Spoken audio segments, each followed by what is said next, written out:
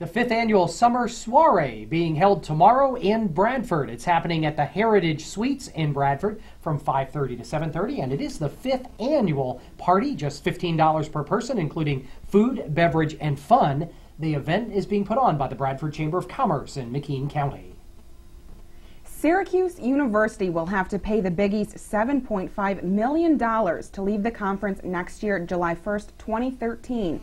As of next year, they will be a part of the ACC conference, joining alongside with North Carolina, Duke, Florida State, Miami, and Clemson, teams that are pretty notable in the NCAA for basketball and football. Big East Interim Commissioner Joe Bailey said in a statement, "This closes a chapter and opens a new one filled with exciting possibilities for the Big East's future."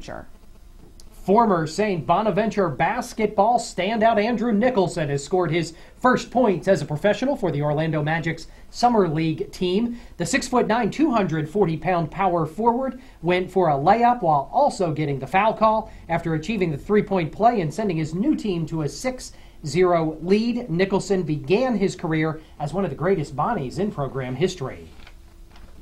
Our feel-good story comes out of New Hampshire today. A cat traveled 6 miles chasing down his owner.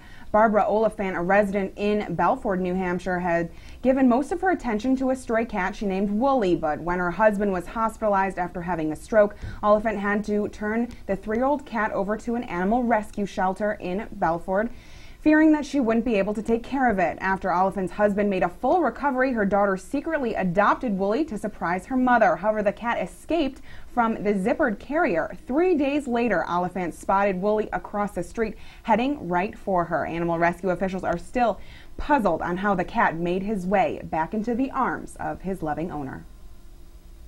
He never asked them to pass a beer, but that didn't stop basketball fans from reaching out of their speeding SUV and handing a can of brew to the newest Los Angeles Laker. Jeannie Moose has our story.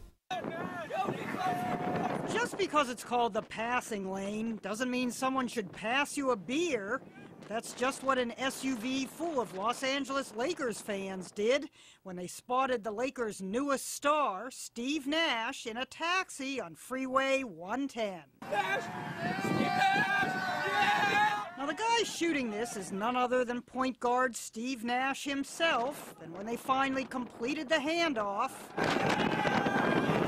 Nash just swung the camera around and added a comment. Fans have been pretty good so far. Nash later tweeted out the video saying thanks for the warm welcome, that we're hoping the can of Keystone Light was cold. The rowdy fans opened their own Twitter account calling themselves LA Beer Bros, and they posted video of the view from their SUV and the celebration following the handoff. The LA Beer Bros tweeted that they were on the way to the Dodgers game. Guy in back says, "That's Steve Nash." Slowed down to check. Sure enough. One guy posted to YouTube that the video would be a great commercial. Keystone Light, good enough to make Steve Nash open his window. But the makers of Keystone Light seemed to distance themselves, telling CNN we had nothing to do with this video. Some online distanced themselves from Keystone Light. Not exactly a premium beer. Nash should have realized it was a Keystone and thrown it back, posted one.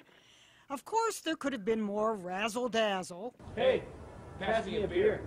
Like the two guys who made an entertaining video catapulting a beer, kicking a beer, skateboarding a beer, and bouncing one. But merely passing a beer between cars whizzing along the freeway is already unsafe and illegal, though so far there have been no charges. We haven't seen a product handoff like this since Grey Poupon. Pardon me, would you have any Grey Poupon? But of course. These two would have pouponed their pants if they did this at, say, 60 miles an hour.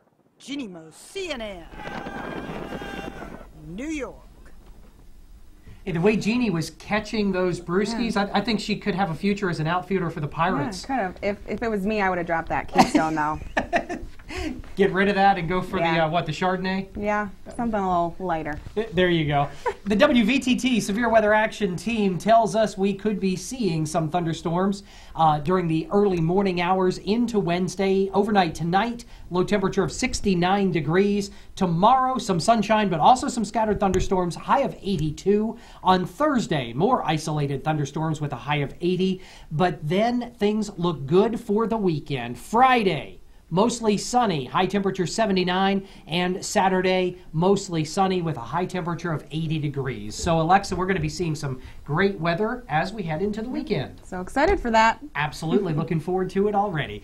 For everybody here on the News Channel 25 WVTT team, I'm Jeff Androlonis. And I'm Alexa Olson. Thanks for watching and have a great night.